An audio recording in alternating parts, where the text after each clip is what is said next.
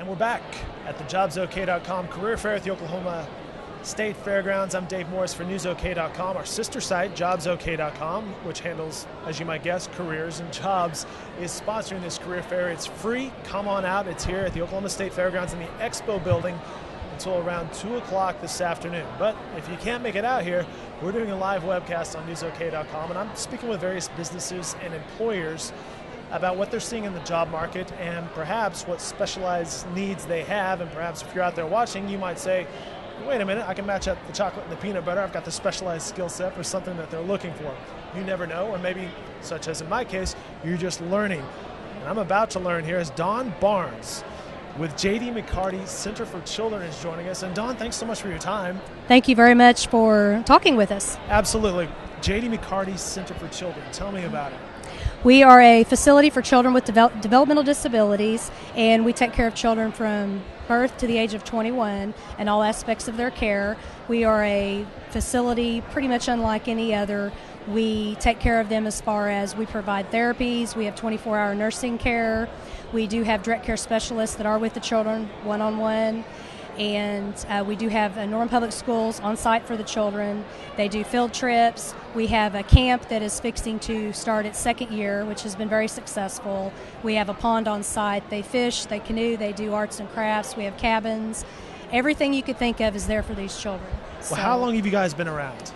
I knew you were going to try to get me on that actual date. It's been back since like the 60s, but we used to be located on Alameda and 12th in Norman, and of course that building is there no longer. So when we moved into our new state-of-the-art facility in October of 2004.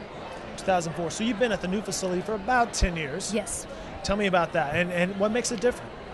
It's just basically everything that we can offer the children. It's just amazing to see how children come in and then how they leave there, the relationships that get built with the children. The care we give is outstanding, in my opinion. I've been there over 18 years.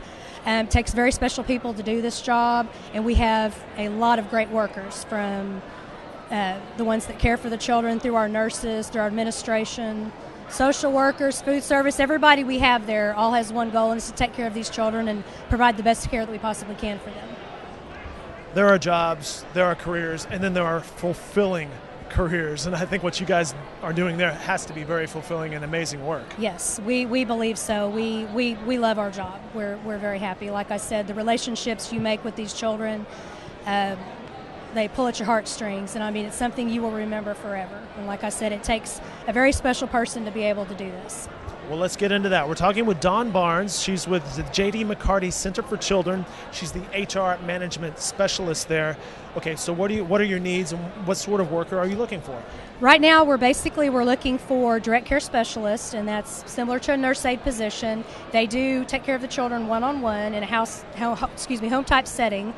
And basically are just with the children through therapies, things of that sort. And then we do have 24-hour nursing care, which we are looking for registered nurses. And our nurses do 12-hour shifts.